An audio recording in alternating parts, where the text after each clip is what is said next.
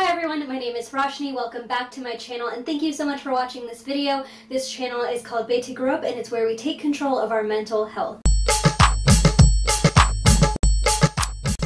So today I'm going to be talking about something a little bit different. This is one of the foundations of my life coaching. I use NLP in a day-to-day basis in my own personal life. I have no idea how much it has honestly helped me in my life, just be able to kind of figure out what's going on in my own head and then start to take steps to really take control of that and change the narrative. But I also use it with every single one of my clients when I'm life coaching, and it's really easy to personalize, and I think that's what I love about it so much. And I give you a really short overview of what NLP is.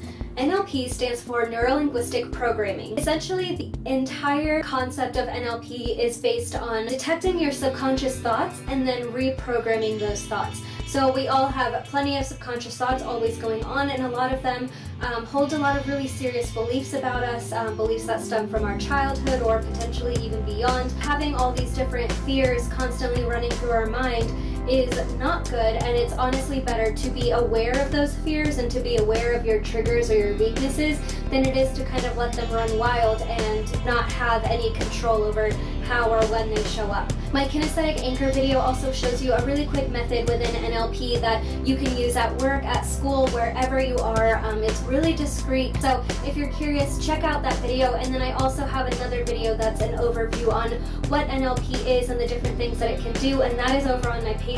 It's a really quick video, but it has a lot more information than I can include in this video. What I wanted to talk about today is programming your space. So some of you might have been back in school for a couple of months, some of you might be starting a new job, whether it's college or school or a new job. I always feel like fall kind of signifies starting something new, maybe a new goal, and that kind of inspired me to create this video. So basically, I wanted to talk about programming your space. Now what that means is NLP kind of gives you a lot of different tools that you can use to kind of instantly be transported into a certain kind of space, a certain kind of emotion. And I'm not saying that this is some sort of magic spell. I know that to a lot of you this might sound really woo-woo or really far-fetched, and I am not trying to convert anyone. I don't want to make anyone believe anything that they can't believe. NLP is just one tool amongst many that you can use, but there are some very, very important and useful tools, and they're very practical in terms of being able to use them in everyday life. Most of us can't just call up our therapist at any single moment.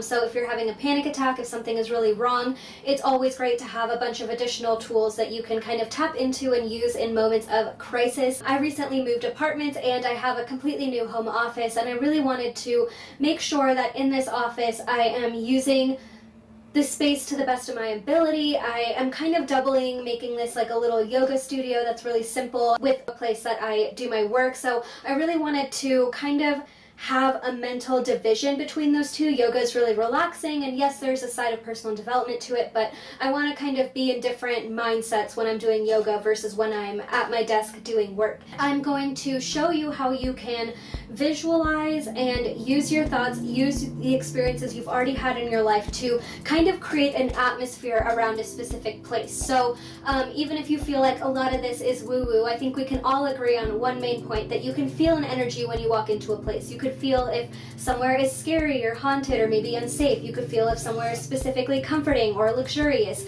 So we want to create that same kind of feeling around our physical space. You could use this with a desk at work or your desk at school. You could use it with your locker at school, or you could use this with your bed. If you have, a lot of anxiety or a lot of insomnia and you can't go to sleep, you want to kind of create like a relaxing atmosphere around your bed. No matter where in the world it is, no matter what the emotion it is that you want to bring up or connect to that space, this is possible. So the very first thing I like to do, this isn't necessarily a part of NLP, this is just something that I feel is necessary, is to kind of cleanse the space. So any space, especially if it's a locker at school, a desk at work, it's normally something that a lot of people have used, that people probably used before you, or in some way or another it's some sort of public space. And even with my apartment, obviously it's not a public space, but someone obviously also lived here before I did. So there's always kind of remnant energy in a place, and so you want to cleanse that, just to kind of cleanse the air, start over, and kind of create a fresh neutral slate. I like to burn sage if it's like a locker or somewhere, you know, an office somewhere that you aren't allowed to physically have smoke. You could spray like a sage essential oil and kind of mix out with a little bit of water, just spray it in your locker or something like that. Or you could also visualize a white light. So you could visualize a bright white, clean, cleansing light coming from above and just kind of filling every corner, every little bit of that space. And then you can picture, you know, beams of light coming from, you know, the sides or coming from below, and just kind of in your mind visualize it. You could be at the space, or you could just picture the space in your mind if you're at home, and just kind of visualize a complete cleansing of that space. Set the intention in your mind while you are cleansing to completely cleanse and neutralize the space, get rid of any negative residual energy or just any residual energy, period. This is what I always do, even if I'm just saging my house. I will sage once to neutralize the energy and then sage a second time with the intention. So I will say, you know, I'm setting the intention of creativity in this space. The second point is to think of the theme or the emotion or kind of the mental state you want to be in that place. So like I said before, if it's your bedroom or your bed, you know, you might want to really tone things down and be relaxed and step back and kind of not think about a lot of things. For me, using my desk at home, I want to be motivated, I want to be creative, I want to be, you know, passionate about what I'm working on. So the first step you want to take is just to visualize that circle of light encircling the entire space. So you could decide if you want it to be your whole bedroom, you could decide if you want it to be your specific bed, but make sure that that entire space is completely covered in a beautiful circle of light. Now, this light is different from what you just pictured before, because that was a cleansing light. This is just kind of creating like this bubble. You know, you could think of it as a personal space bubble, something like that. So then I want you to kind of be in that space. So I, you know, could walk over to my desk. You could make sure that you do this in the morning when you get to your locker or when you get to the desk at work. You are in that space. Think about all of the memories that you have and try to recreate the feeling that aligns with the emotion or the theme that you want to set in that place. So with the insomnia example, you would maybe want to think about all the times that you were the most relaxed, maybe times that you were laying on the beach on vacation or laying in a hammock, or, you know, just hanging out with your friends at home and just being totally chill and completely relaxed. And then you know, you might even want to physically lay down on your bed and play some meditation music or play some sleeping music. So you're laying in your bed and you're kind of visualizing yourself laying in your bed with this bubble surrounding you while you're thinking about being relaxed, while you're maybe playing some meditation or some sleeping music or any other music that relaxes you. You're literally recreating and thinking about the exact way you want to feel when you lay down and hit that bed every single night.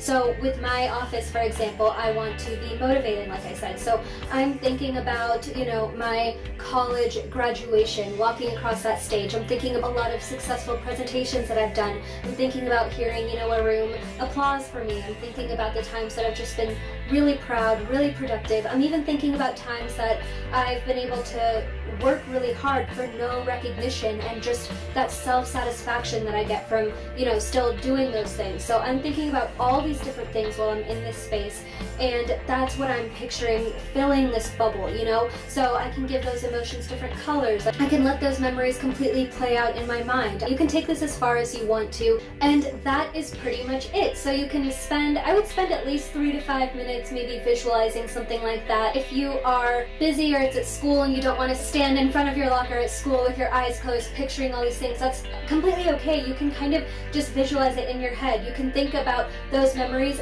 between every single period. When you're getting your next book, you can think about one happy memory with your eyes open, even while talking to a friend. You could just mentally have a flashback. Visualizing is no different than a daydream. If you have an active mind, if you have a big imagination, or if you ever daydream or think about things, that's what visualizing is. It's really so much more simple than it sounds.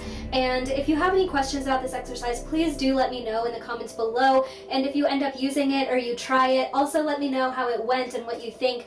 All my other videos and links where I talk about NLP are down below. I'm actually going to have a really cool podcast come out that I'm talking about NLP on. So if you want to be updated on when that comes out, please go ahead and follow my Instagram and my Twitter. That is where I'll be talking about it. I love you all so, so much. Thank you for watching.